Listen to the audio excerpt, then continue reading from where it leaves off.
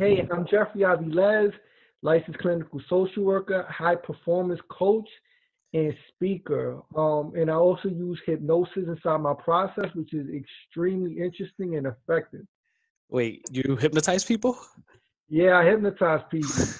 Is it the way it is like on TV when they do it, like the magicians and stuff, or is it different? It's it's a little similar, and what I do is I hypnotize people to break out of the trances they're in.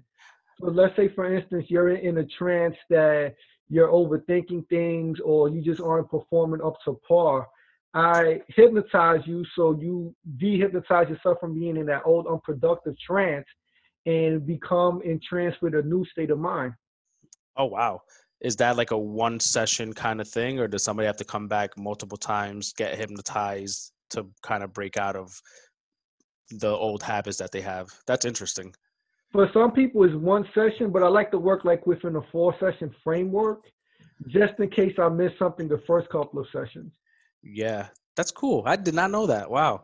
Um, I mean, I've seen the videos you've been posting online, and a lot of them are geared towards like the high performance stuff, which is what got my attention. And just so I guess anybody who is watching, you worked with me briefly when you were in New Jersey as a therapist working with kids, and then you ended up moving down to Baltimore. What was that? 3 years ago, I think. Yeah, about 3 years ago. About 3 years ago. Um, and it always stood out the conversations we would have about starting another business. I think we talked about maybe starting a halfway house when you first had moved there. Did you ever pursue that, or was that Yeah, I'm currently the director of a drug rehab, which as an entrepreneur, you wear lots of different hats. very So true? that's one of the things I really don't talk about, but like that's something else I do on the side. Yeah, yeah. It's funny you mentioned that because I think people, when they hear entrepreneur, they have a lot of assumptions, but they don't really know what it means because it's not something that in school you're really taught to understand. I think they give you a general idea of corporate business in school, but you rarely get a conversation from the entrepreneurial standpoint. In your case, directing a halfway house. In my case, owning my own mental health staffing agency. You're constantly putting out fires. It's never like you never know everything you're supposed to. It's always a learning experience. Every day there's something new that you have to learn and figure out. So it's just an interesting conversation. No one ever really has that open talk. It's a lonely road, I tell people, when you're an entrepreneur, because there's not that many people that understand the day to day of what you have to go through. Absolutely. And I think one of the things that school missed out on, mind you, I went to graduate school. They never really give you a solid foundation on the most important elements of business, which is getting leads and closing them. Yeah. Well, I Like, mean, go ahead. that's a sales conversation. Sales, getting leads, referrals, closing business. I mean, most professions won't go into that unless you go down the route, again, going down the sales route or marketing maybe, or specifically going into some form of business. So it's a skill set that most people won't learn. And funny enough, I learned that skill in high school. I'll tell you, a lot of people don't know, but me and my brother, I want to say my sophomore year, we started selling CDs. We would burn CDs with music, and we would sell them, for $5 a piece, or like 3 for 10 or something, to our friends. Just in high school, we would tell them, "Hey, give me a list of songs. We'll download them and put them, and we'll put them on a CD for you." And we got really creative. We would buy like those glass cases. We would get like a label maker. Um, but that's a skill set that I ended up learning. I want to say just me and my brother kind of hustling, really with no guidance or direction. We just saw that people wanted CDs, wanted music, and at that time, CDs was the way you would listen to music for the most part. And I had to learn how to sell CDs to make some money. And we sold like, it wasn't like we sold $30 or $40 worth. I think you'd buy like the 50 pack or the 100 pack, and we would sell the whole thing 3 or 4 times over. So I mean, it was a lot of money, and we would just reinvest the money and buy dumb stuff with it, obviously. But closing, like I said, it was a skill set I think we started developing early. And you're right, it's not something that as adults I think is a conscious conversation. that a lot of people are having, unless they're forced into that situation. Like in your case, you're the director of a of a location of a rehab center. Like you have to know how to close and get leads and network properly, um, and again put out fires on a constant. And it's funny because I did the same thing, but the CDs what didn't work. So what me and my brother started doing is I had a friend that he had a connection for iPods, so I started to sell iPods, Wow. which your credibility has to be through the roof Of because course. everybody was selling fake iPods and mine were legitimate, so they would buy it from me because of my reputation. And something else Yep. we sold was BB guns, which BB guns. Oh. yeah, Yo. and they were just knocking on the door, and my mother would come and go, "Why do you guys always have kids at the door?" And she wouldn't know what we were doing. Of But we had course. a side business with the BB guns. Well, when it comes to like the BB guns and the AirPods, like how did that work for you? Did you have to buy them first? Like did you have to invest money? Like what was the way it worked out for you guys? So we had to put money up front to buy them, and because we brought them in bulk, we got a discount. And we used our Christmas and birthday money to fuel these other businesses. That's nuts. And how long did that go for? Was that like a 1 year kind of thing, or you kind of just do that for a few years until it ran out of steam? Yeah, we did it each for 1 year until it ran out of steam. What happened with the BB gun is there was too much attention being brought to the house. And we're like, mommy's gonna find out eventually, and ask what so let's just stop while we're ahead of the game. Yeah, like it's crazy because when I get a lot of questions about the startup phase of a business, kind of like that beginning time frame when people are wondering how much money does it take to start, how much time does it take, how do you get your clients? And one of the first things I try to ask someone before giving them any tips or any advice is, have you ever done anything when you were a kid to make money outside of a job? Raking leaves, selling random stuff, in your case, BB guns, in my case, CDs. Um, have you had to do anything that requires some form of hustle? Because I feel like that lays down a huge foundation, um, especially when you're going into being an adult where you have a lot more to lose, a lot more at stake, and you want to go into business. So let's talk about that for a couple of seconds. Let's talk about kind of that mentality of laying down a foundation when it comes to taking risk. I think a lot of people's fear is that, like, I'm taking a big risk by going into business. I know you work on the performance side. Is that where the hypnosis comes in, or do you have other things that you talk to people about? Yeah, I talk about oh like a lot of the performance code stuff has to do with people overthinking simple processes. You get any athlete, basketball player like, that's now missing their 3 point shot, or football player that can't catch the ball. And what's happening is they're overthinking the process. You got to allow your subconscious mind to do what is taught you, what you already conditioned it to do. And once you stop and take a break, for instance, if we were to fall, we would have to, like it happens automatically, but if we would have to think, okay, I got to shift my body, I got to close my eyes, I got to place my hand here, we overcomplicate the process and end up getting hurt. So a lot of the work I do is helping people stop overthinking and just allow the flow process to happen. Yeah. So just so I understand it, like overthinking, you're saying most people own roadblocks in place that don't even exist? Because even in that case, when somebody's falling, you're right, they don't have to think about every step of the way before they hit the ground. Their body just kind of goes in motion and protects itself subconsciously. Is that exactly the same steps when we want to take some kind of risk for starting a business or selling something? Is it the same thing where we know what to do, but at the same time we're putting a lot of roadblocks in place? Absolutely, because what happens is you, of course, develop Interesting. a business plan, right? Step one, two, three. Right. But now you start overthinking step two, and you come up with all these hypothetical solutions of what may happen, Right. and you never pull the trigger and take the actual risk. Now, it's not a guarantee that you're going to be successful if you follow through on step two, but Right. you're only going to learn once you take that step. That's so true. You know, it's so true because even statistically, 9 out of 10 businesses are going to fail. So like the other day I was telling my wife, I was talking to someone about helping them write a book, and I have no idea about how to write a book. I'm actually a poor writer. I'm not great at articulating in the form of writing, but the person is this young man is great at it. He just hasn't had anyone who believed that or giving him tips or advice on how to, I guess, take that first step. So I was talking to him and I told him, look, why don't you write the book? He wants to write a kid's book. So it's essentially 20 pages or 25 pages, really short book with pictures. So it's not even that much content in the book.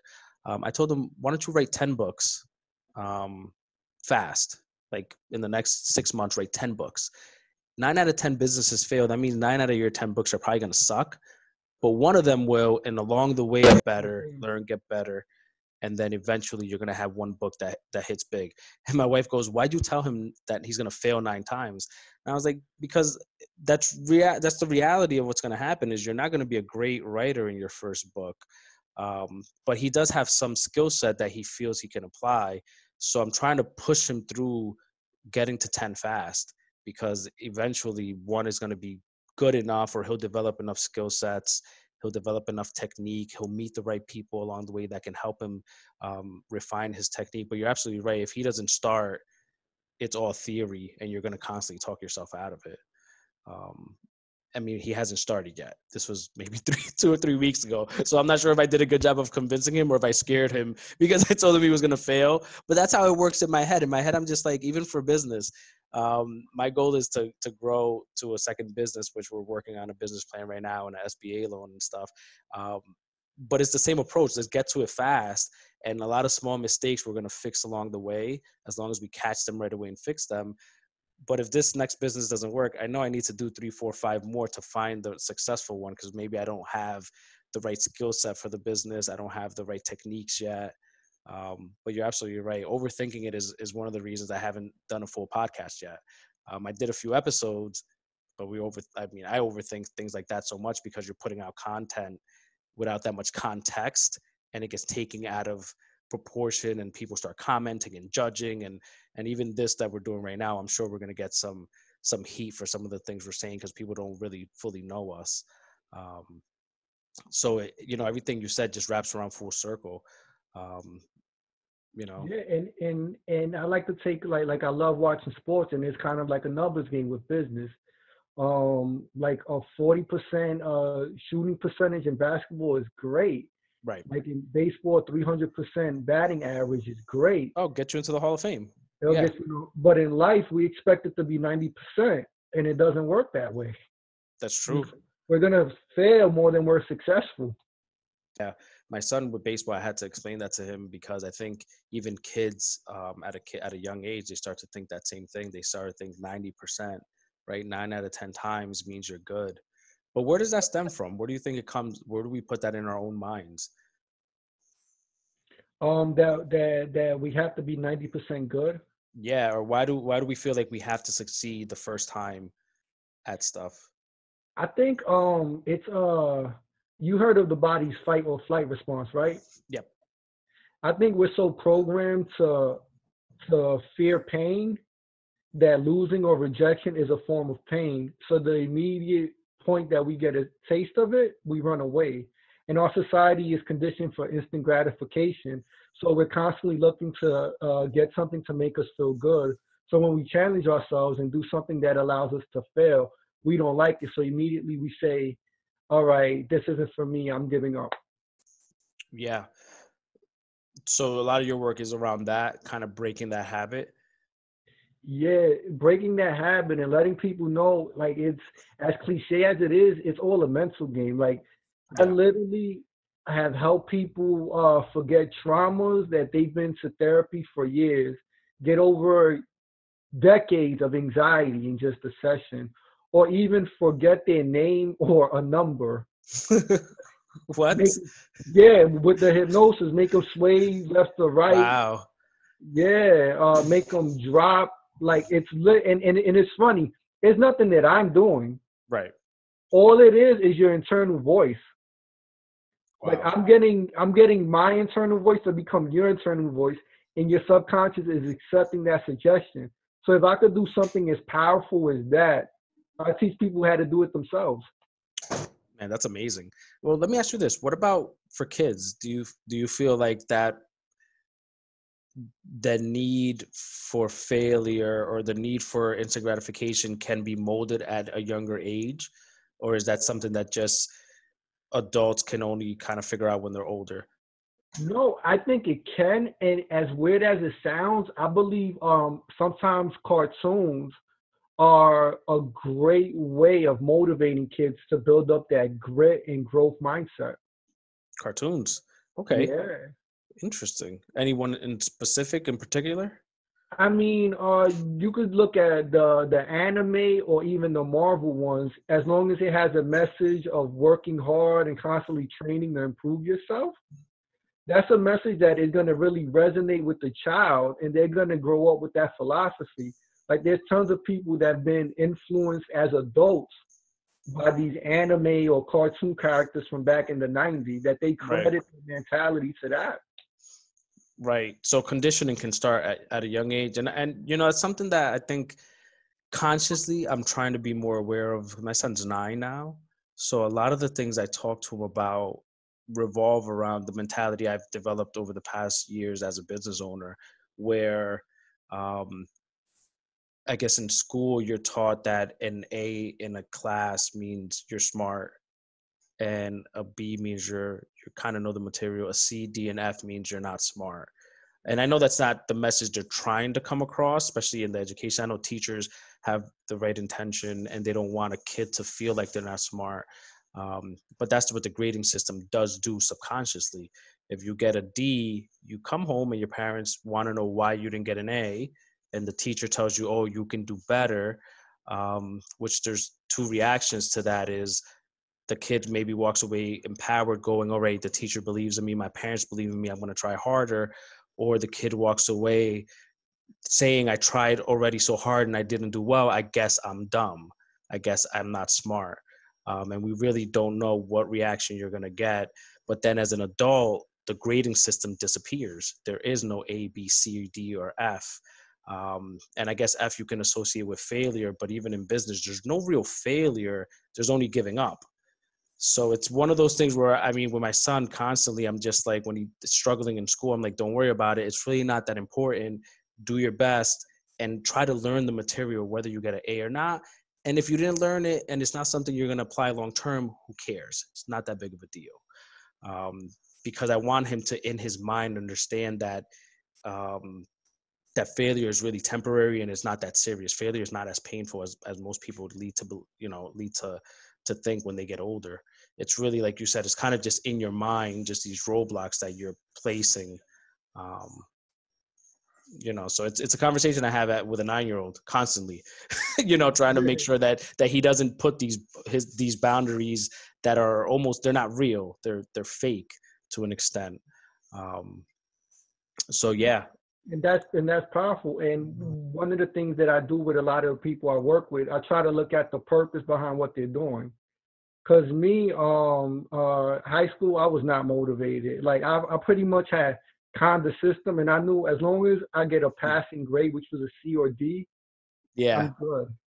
So all throughout high school, I really Wow. didn't try. My mother would beat me up. My dad would be like,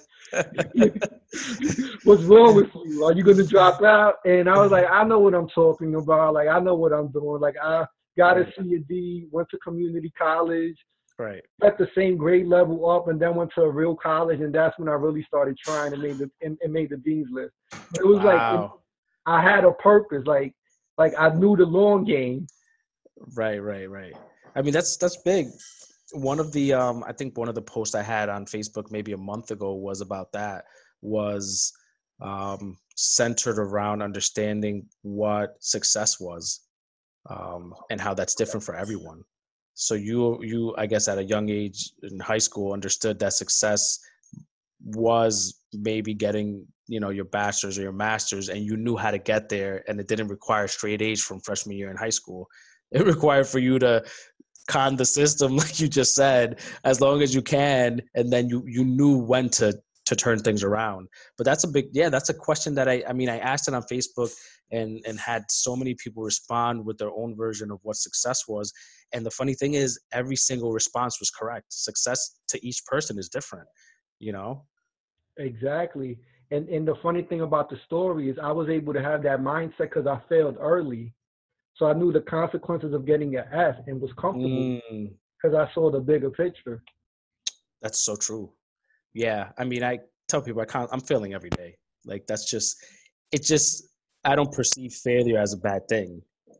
The one thing I have realized is, and maybe you can touch on it, is when you fail, if you try to rectify it right away, it's easier to overcome as opposed to failing, letting that failure pile up with a second, a third, and a fourth, and then you try to overcome all of it, and it's extremely overwhelming.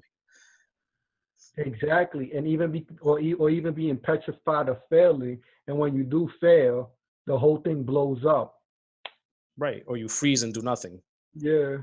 I was just telling you, I have a call later with a friend of mine. We're going to do a video conference and we're going to brainstorm some ideas, just like business ideas that we haven't attempted to do.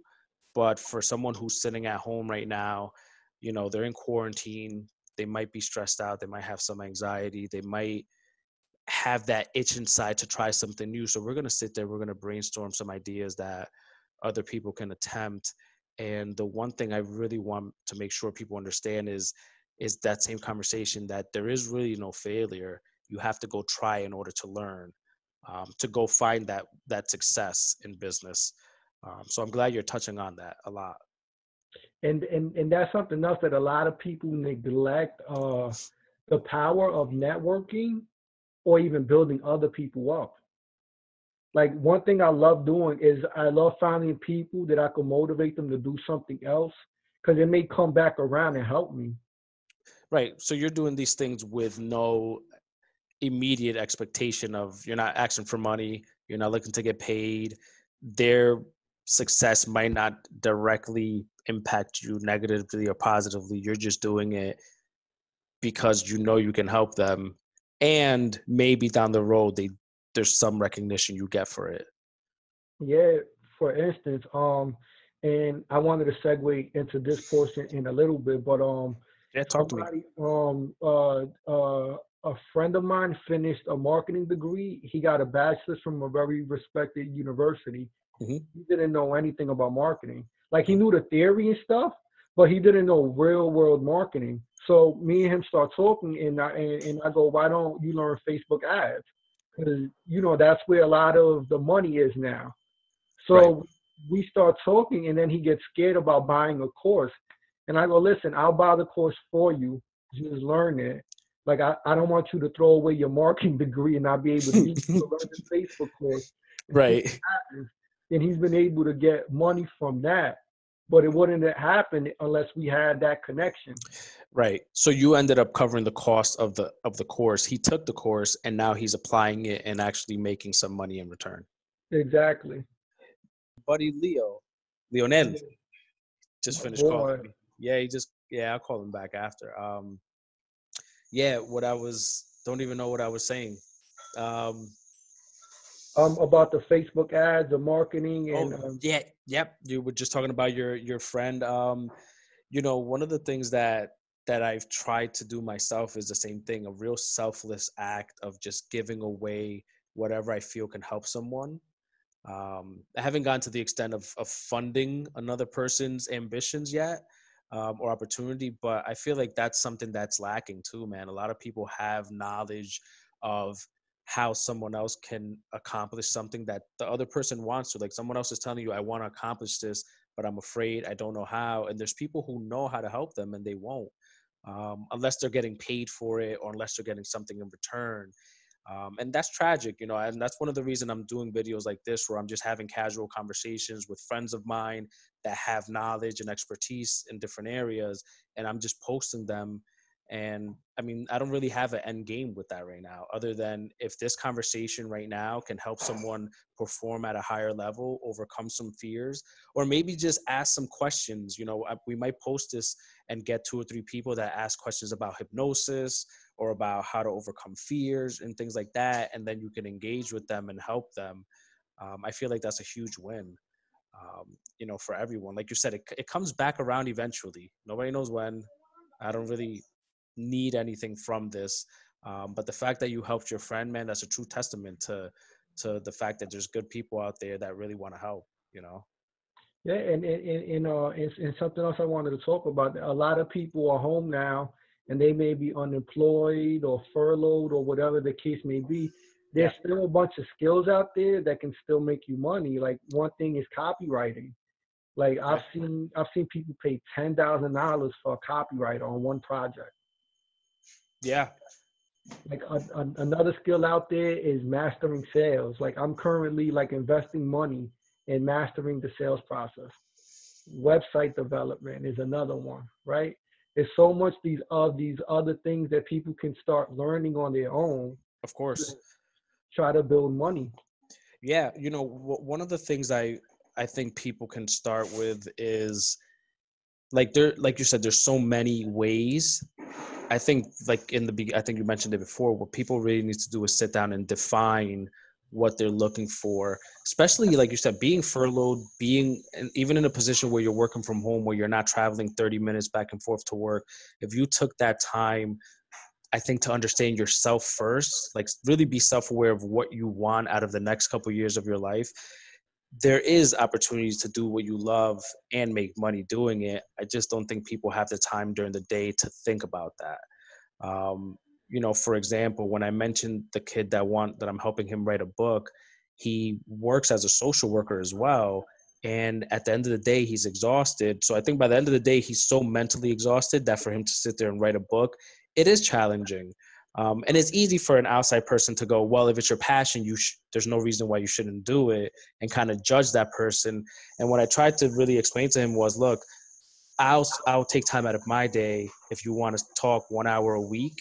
That way, you're not the only one setting time aside, because you have to make a short-term sacrifice. Just like you said, you're spending time and energy in learning the sales process. That's a sacrifice that you're taking time away from your kids, from your wife, from your work that's giving you the immediate gratification of money. I feel a lot of people forget to understand, like, you will have to make a short-term sacrifice. So first, you really got to figure out why you're going to make that short-term sacrifice. In your case, I guess you have figured that out. In my case, the same thing. I'm spending time with you on a call to give value to others. And my son wants to play Fortnite and stuff like that. So I am taking time away from crushing it on the PS4 right now. But yeah, self-awareness, I feel like, is a huge first step for a lot of people. And I think you hit the nail on the head exactly. Like in certain activities, which I also teach to my clients, there's something called the quantum focusing method that I teach. And it's not an original idea like a bunch of people have taught it. I just put my own spin. But it's kind of like you have these C-level thinkers, and all they're focused on is the problem and putting out fires. If you stay Okay. in this level of thinking, just problem focused, you're gonna be drained at the end of the day. Right. And level thinkers that are just confident with things staying the status quo, you eventually Hmm. get bored and you only engage in activities that kind of feed you but don't have you feeling fulfilled. And then Right. there's A-level things with things that motivate you and rejuvenate you. A lot of life is about getting into this A-level of thinking where you're constantly taking on challenges that excite you, that make you open up your eyes and go, this is going to be tough, but it's kind of exciting as Right. opposed to boring and I really don't care. Yeah. I mean, all 3 different levels, there's people at each stage in life. Let's start with the C-level thinker. That's the busy bot, I guess. Like you said, even at a job, they're focused on putting out fires and maybe they're not executing at the highest level. How do they get to that second level of thinking where they go, okay, putting out fires is time consuming. There has to be maybe a more strategic way to do it. How do they get to that point where they're even realizing, because they might, most people, I don't think, know where they are in those 3 tiers you described. Well, I have a journaling process that if anybody's interested, they could comment, send me the journal, and I'll send it to them. But taking time to actually think and process what's going on, because everybody's running Okay. around like a chicken with his head cut off, and you're just Yeah. reacting. Nobody's really processing and thinking, how can I make this process even easier? Like as therapists, one of the biggest problems is typing notes. There's an Mm-hmm. easier process for doing this that doesn't involve you spending so much time or letting it pile up. Right. So for that level of thinking, just taking a Sunday where you take 2 to 3 hours with your pen and pad and you just write down like 100 solutions to that one problem and see what your mind comes up with. So, so you're saying people need to take a step back and reflect a little bit, in order, and that's, man, that's a big one, because I have this conversation with my wife all the time. She always, she just finished up her MBA, her master's in business and marketing, and that was one of the conversations she would always have. She always goes, you have so much time to clarify what you want, that you have like a clear idea of how to get it. In her case, she was pretty much just saying full-time job, going to do online courses, and then spending time with the family. By the end of the night, she's so drained that really she was at the sea level, where it was just putting out fires, executing what was in front of her, that didn't allow her to really think ahead. Now that school is done, I see a big difference, where there's a lot more clarity, where she's able to clearly define, some of the things she wants to accomplish. So I fully agree, with everything you're saying. That's one of the things that I think everyone is at a different stage. So when they hear a talk like this, somebody that's at an A level might not need to take a notepad out and write down 100 solutions, because maybe they're already at a high level of execution.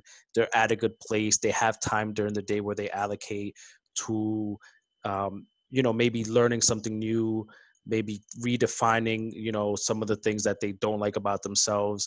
And maybe they have some form of a routine, and is that something that you suggest, creating a routine throughout the day, or does that even help? I know there's a lot of those, like the billionaire routine, wake up at 7 a.m. or at 6 a.m., do yoga, eat breakfast, read the newspaper. Like, do you have your clients do stuff like that Yeah, and I practice what I preach. So I wake up at 4:30 to go work out in the morning? in the morning. Come on, man. You don't need to show off right now. Go ahead. Continue. Go ahead.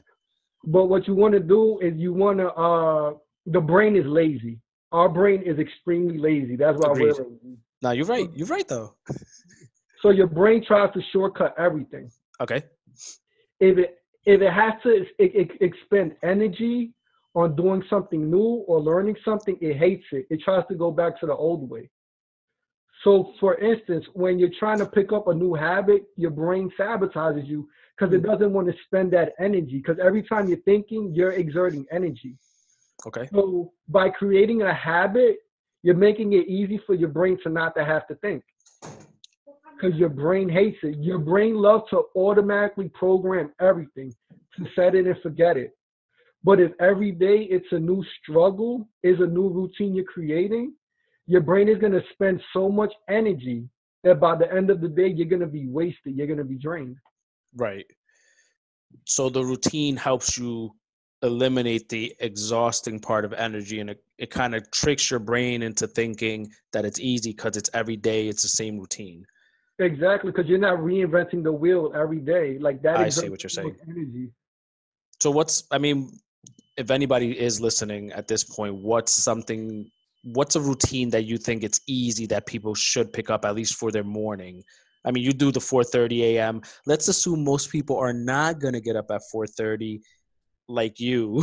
What's kind of what do you think, somebody should dedicate maybe an hour before work to themselves, or what would you suggest? I would say dedicate an hour or a half an hour before you go to sleep to Okay. plan your day, and then a half an hour in the morning to solidify that and to see if there's anything you missed or if there's anything that you want to add on, and just to gain clarity on what you're going to do. So the night before, 30 minutes planning your next day, Yeah. and then it's clarifying those plans and figuring out how to execute them. is something you're suggesting. And are you saying 30 minutes planning on after you're out of work, that next 6 or 7 hours after work, what you can accomplish, or how are you structuring that? Whatever your goal is. So if your goal is to get better at your day job, planning it the night before, that way you're sleeping on it and you already have solutions that you're going to encounter. And then in the morning, going about it the same method that you had those 30 minutes to clarify, to reflect, to see if you dreamed and came up with anything different, or if you could just add something bigger. Okay. I love it. I love it. Even, that one piece of advice I think is hugely impactful to anybody. I mean, for myself, I don't have, even though I know exactly what you're talking about, I've read books that mention what you're talking about. I don't have a routine at night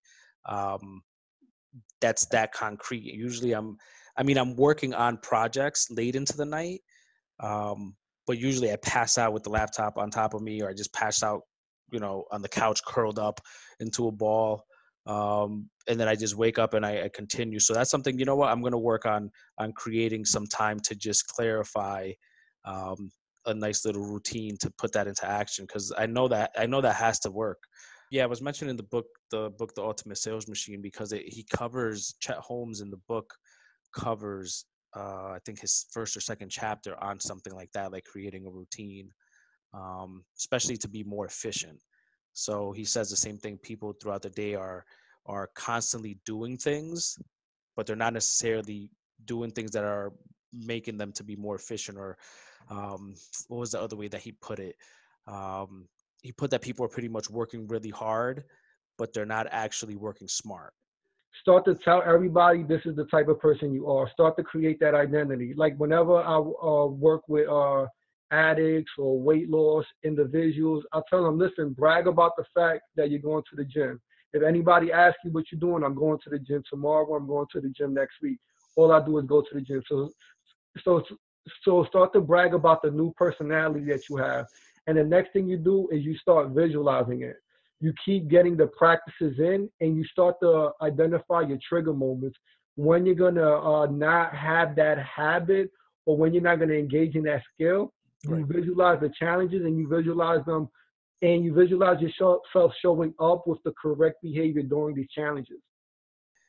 With the visualizing, just to clarify, you mean this is something that they're going to internalize throughout the entire day, right? This is not like they set a few minutes aside to visualize. This is just a constant thought process, right? It's a constant thought process, and what's happening is and when I say visualize, there's two different forms of visualizing. Like I just Okay. use visualize because it's easy to use those words. Sure. There's imagining it, and then there's the self-talk. So certain Okay. people have poor imaginations and can't visualize it. Okay. Just talk yourself through it like it's actually happening. And what's going on is a lot of individuals are having negative visualizations. So Right. they're already picturing themselves failing. So Right. you want to recondition yourself and start seeing yourself being successful, and you'll start to see how incredible your subconscious mind is and how it responds to those suggestions. There's there's a lot of quotes that you'll hear with people saying, if you believe you can do it, you can, and if you believe you cannot do it, you cannot do it. um, and you'll hear that a lot, and it sounds kind of cheesy sometimes when you hear quotes from books or from people, but it's absolutely true. Like, even for the athlete, if an athlete thinks that he cannot accomplish something, there's no way his body is going to contradict what his brain is thinking. And the same thing happens in business. Like, I'm looking to go into another business over the next 6 months. There's no way emotionally or physically I'm going to be able to do something if I keep telling my brain that it's not possible. um, so that's the visualization, that's absolutely correct, 100%. Hopefully people believe that, because again, you hear it and it sounds cheesy because it's in these self-help books, and a lot Yeah, of people like to dismiss that. Or a lot of people talk to a successful person, and when the successful person says, I use visualization, I think people are looking for a shortcut. They're like, yeah, tell me the real secret. But that yeah. is the real secret. These are good tips, man. What's one more? Let's get one more. I have to head out and get my kid. There's like a parade thing going on, but let's get one more. What else do you got? Um, I got tons, but this And I got tons of techniques.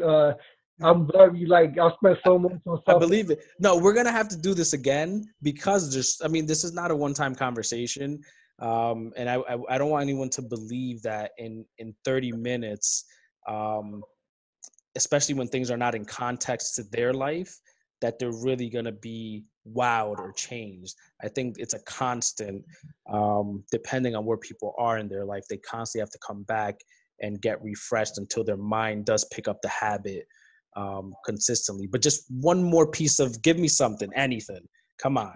Sure. So let's say your goal is to make 100,000, right, in a year. Like you want to hit six figures, right? I'm down. Yeah. You work backwards from that. All right.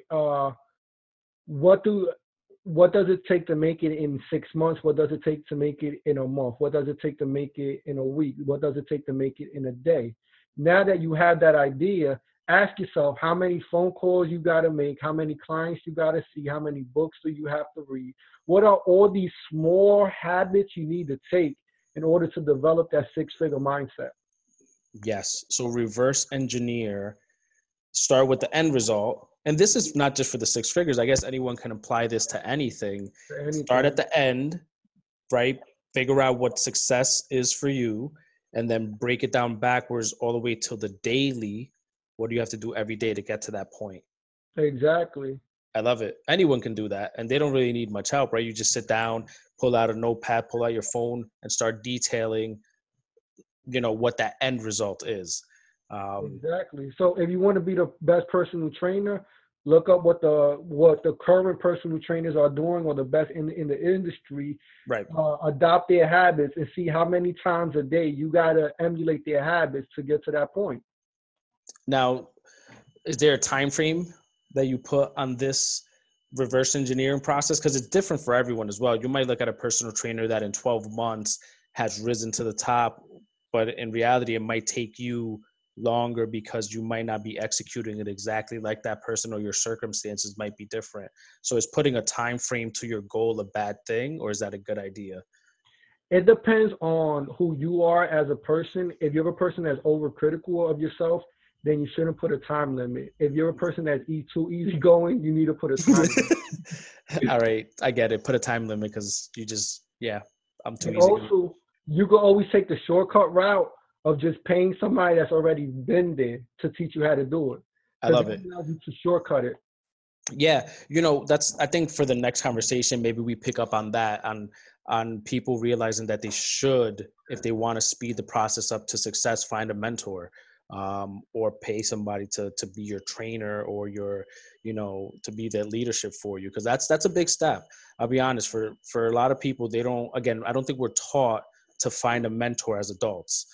I think we go, especially if you go into a job where you have a boss, and just that boss employee relationship is never, I don't want to say it's never, it's rarely a mentor relationship where the boss really wants to give you all the knowledge, because in reality, they're going to be creating their competition. If the boss has an employee that's that efficient, the boss's job could be in jeopardy. So we'll pick it up there at the next, let's maybe do something in a week or so. I'm going to work on,